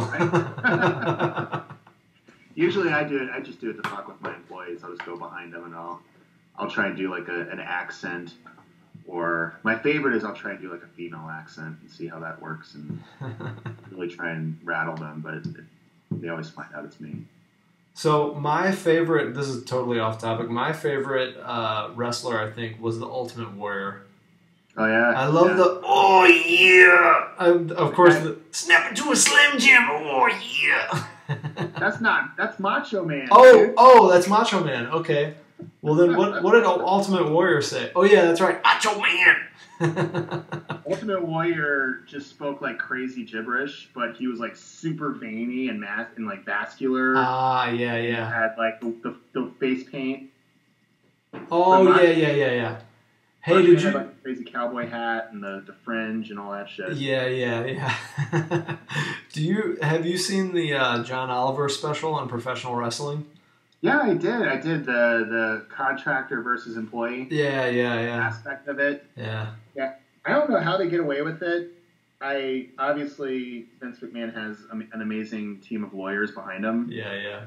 I know we had that struggle out here in Seattle because we had people that we told, okay, you got to show up here. You're scheduled to be here. You have to hold people accountable. So we're like, okay, well, we have to make them employees if we want to be able to do that. And that was a struggle, man. And I don't know how we can't get away with it in Seattle, but well, I know how. I'm not a billionaire. Yeah. Yeah, that's pretty crazy though. I think they have to pay for their own health care. I think if they get injured, the company pays for their like rehabilitation and stuff and all kinds of wild shit. But they're also making like a shit ton of money, so yeah. I don't feel too sorry for them. So maybe we should look at the drawing of you walking as a zombie. Did you see that one? Yeah, Alfred. This is Alfred Reed, I believe. Yeah. So why don't we give him some feedback? He asked for some feedback. So Alfred here. Pull it back a little bit. That looks just like you. That looks exactly like you. He's been contributing to like the ISCA contest, and nice. He's been at it for I want to say maybe 4 years, and he's always asking for feedback, and he's always trying and working, to get better. And I have so much respect for that. What I love about this drawing is, one, I have one foot that's not colored in. So I'm assuming that foot has some sort of like crazy infection. Yeah, it's a dead foot. Maybe just blood clotting, and there's nothing happening there. But the likeness is good. The likeness is sound. He captured my mullet that I had for a week. It's got a good silhouette. I know I keep saying that, but that's a really important thing. Alfred, things for you to work on. I think you would benefit greatly, Alfred, from using a marker or using a softer lead pencil that can emulate thicker lines and thinner lines. Because a lot of what makes caricature powerful, as long as from a line work standpoint, is being able to modulate your line thickness and thinness. So that would be the one thing I would say that you can work on your spare time. Maybe even trace over this drawing with a marker and try and make it stand out, because that's what it's all about.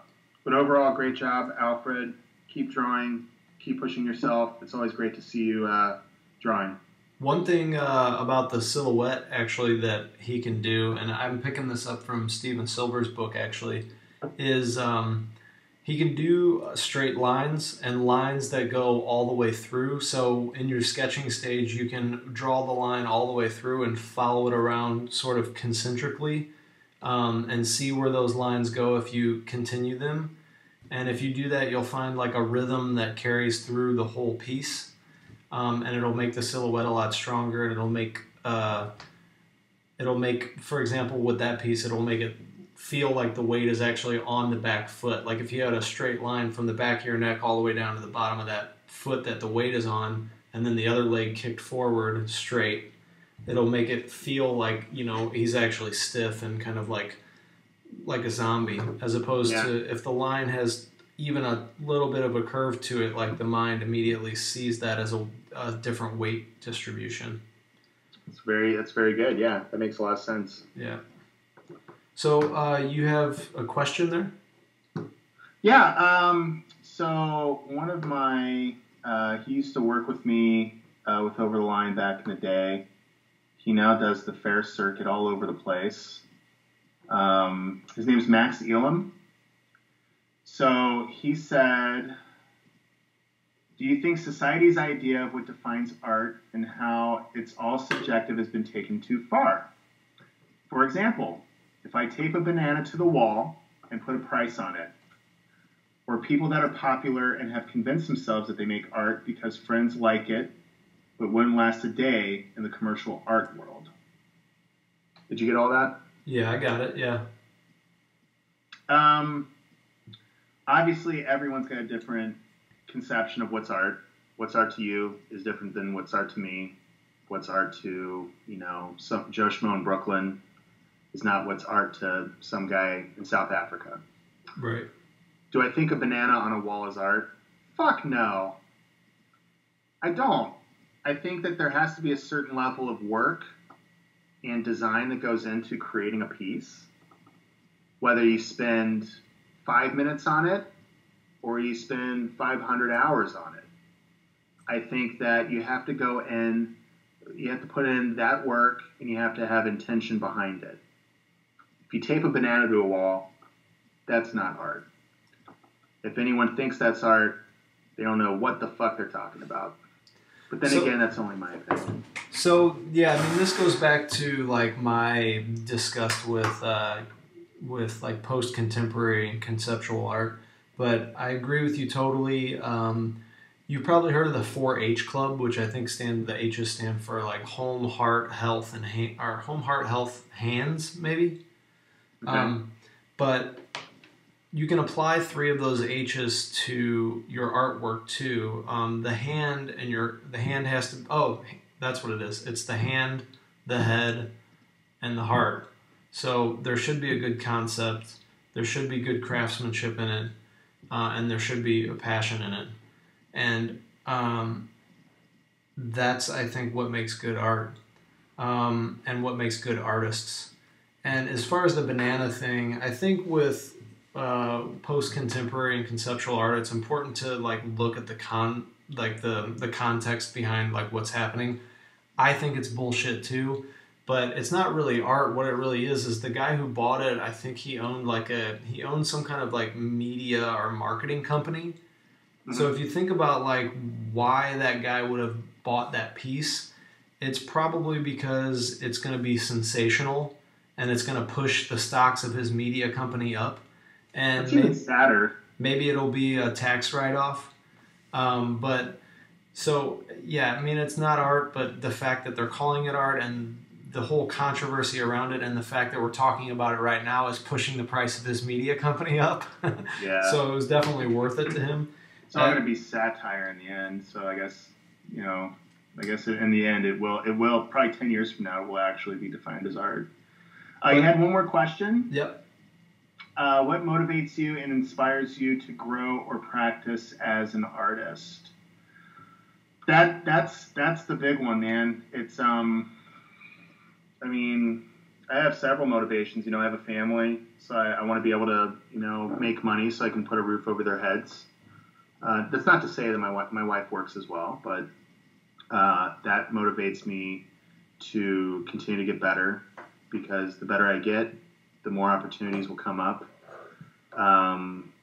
There's still that what do they call it? There's still that thing inside of me that wants me to keep pushing and growing, which is why I've kind of parlayed into more of a portraiture, maybe like an enhanced portraiture style. But I still love caricature too. And honestly, I'm motivated to draw caricatures just as much now as I was 20 years ago. I see the work out there, and I'm just completely floored. Like, I think the craziest thing about this whole quarantine is that all these artists that would normally be working at a fair, a festival, retail, now they're spending their time leveling up. Like they're not being complacent. Mm-hmm. They're actually like spending time working in digital, or they're in the Zoom meetups. Mm-hmm. But I do feel like there's so many artists out there that are leveling up right now, and when they get back out there, they've got more notches on their belt mm-hmm. that they normally might not have had if they were grinding it out 8 hours a day at a caricature stand. Yeah. They're not getting the fiscal benefits of it yet, but that's one of those things that's going to come in time. Yeah. Like I got a guy, Sergio Mateos, that he worked with me and Alani in Chicago mm-hmm. way back when, and the stuff he is putting out right now digitally is amazing. He even did like a collaboration series last month where they did the caricature resolution thing. Yeah. And he would trade off doing the line work and I someone else saw would do the that. colors. Yeah. Yeah, or he would do the colors, someone else would do the line work. And not only was I introduced to so many artists because of that, but it was just so amazing seeing all these artists just like growing. Yeah. These guys are going to be monsters. Yeah. It's fucking nuts. Yeah, yeah, that was an awesome. A couple, Abel Aguilar, he's leveled up. There's this one girl. I think it's Shut Up and Let Me Draw You. I don't know. Shut Up.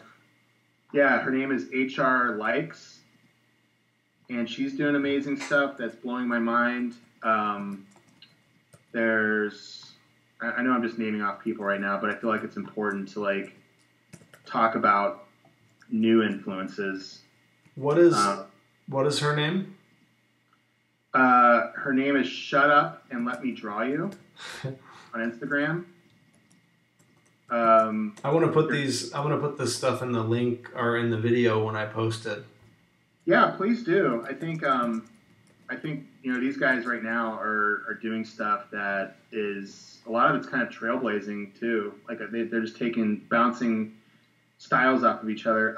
There's Ash Stryker, who's got a comic book style, but she like does these like really cool diffusions, like that kind of makes it look like you're watching it through like an old tube television. It's like you're seeing her art through like a tube television. Wow. But it's cool. It's like really dynamic shapes, colors, methods. So yeah, I just wanted to list off a few of those people. Those are the people that have like really kind of like are leveling up during the quarantine, where I just see the things they're doing, and that motivates me. Yeah. Yeah, I mean, send me a link, the links to those, and I'll put them in there, and also the links to those brushes you were talking about. Oh yeah, totally. That'd be awesome. I'd love to. So do you have anything that you want to plug, or any aside from your own Instagram and stuff? Not at the moment. Just keep following me, and I mean, I can't plug my business right now because we're not really up to much. Yeah. But I'm hoping we can kind of start slowly getting back into the mix. Hopefully around July or August. I mean, it's not going to be what it was last year, but I'm optimistic that next year will be good. Yeah. And and if any of you just want to talk about art, caricature, whatever, I really enjoy that. You guys know where to find me. And and then go follow Iska. Yeah. Because it's great. I'm glad I got to talk to you, man. It's cool to get to know you a little bit better and hear your perspective and your story. And yeah, it was awesome. It was cool. Yeah, likewise. And next time I see you, you're going to have to cook up one of those cheese dogs for me. Yeah. So make sure that you subscribe, hit the notifications so you see all the videos that are coming out. And it's Nolanium. It's actually pronounced Nolanium, but I'll take what I can get. Okay. Yeah. Nolanium. I got the idea, and this is something I tell a lot of people. I got the idea from my friend Jeremy Townsend. He goes by Jert. Yeah, he's awesome. Yeah. It's good to have a tag. Yeah. It's kind of like name brand recognition. There's other Nolan Harrises out there. Uh-huh. You're lucky enough to have like King Davis. Like that's like the most bonkers, name. So like no one's ever gonna take that. Yeah. But it's like I found like a Nolan Harris that was a lawyer, a Nolan Harris that played for the NFL, and I'm just like shit. Maybe Jeremy was onto something. Yeah. He's so funny, man. He cracks me up. He's a cool dude, man. He's fun. I'd love to see him at the convention again. Hopefully soon. Yeah. I think it was him. He made this video called "How to Draw a Stick Figure." It got like 300,000 views. Did you Have you watched any of the other ones? No. Dude, they're insane. You mean? You're gonna laugh your ass off. Oh, they're funny. Yeah. Because he did a live feed, man, and he just had me dying. Oh my god, he's so funny. And those videos were a caricature of some actual videos that were created God knows how many years ago by a fellow ISCA artist. Oh yeah. I guess he got hired out by some company to make these like generic like how-to videos. Oh yeah. So he would turn to the camera and he'd be like, "Oh, hello, I didn't see you there. Blah blah blah blah blah, and I'm going to teach you how to draw a bird." And they're just so freaking weird and bizarre and generic. And he probably had no place being there. Yeah. He was just collecting a paycheck, you know. But Jert saw those. Oh. I think like a spark ignited. It's just like, oh fuck, I could do this so much better. And he did. And there's like, I want to say there's like 15 of them. Really? Okay, I didn't know they were like a caricature of the actual videos. That's hilarious. Dan McMahon does that, actually. He does those like how-to videos, but he does his own thing on them. Who does the how-tos? Dan McMahon. He's really good at that. Yeah. Man, that reminds me, I had a friend, his name was Dan Boyer, and I was at a thrift shop or something. I don't remember where I found it, but I found this postcard that was like from the early 90s, and it was like, "Vote for Dan Boyer." And it wasn't him, it was just a different guy named Dan Boyer, like running for Congress or something. So I just like took a picture of his face and stuck it to it and like gave it to him for his birthday. It was funny. That's a hell of a birthday present right there. Good on you. So yeah, man, thanks for your time, and vote for Dan Boyer, and stay away from the Sharona, and make sure you're getting your exercise and hot dogs. Will do. Any last words? Your order. Vote Dan Boyer. Yeah. Release it as like a double feature, so I'll have you and Alani coming out at the same time. Cool. Right on. All right. By the way, fastest character artist 2012 right here. Oh, really? You guys should have a draw off on. No, I can't keep up with that guy, man. He's too much younger than me. I'd blow out my arm. All right, man. Well, thanks for your time. Yeah, take it easy, Sam. Have a good day. You too.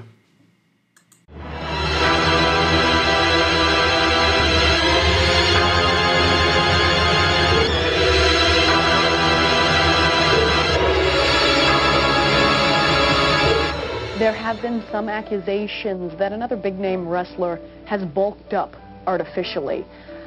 I have to ask you this to your knowledge. Does Hulk Hogan stuff his tights? He needs to. His penis is too small? I've seen him in the shower. He's got a little peenie.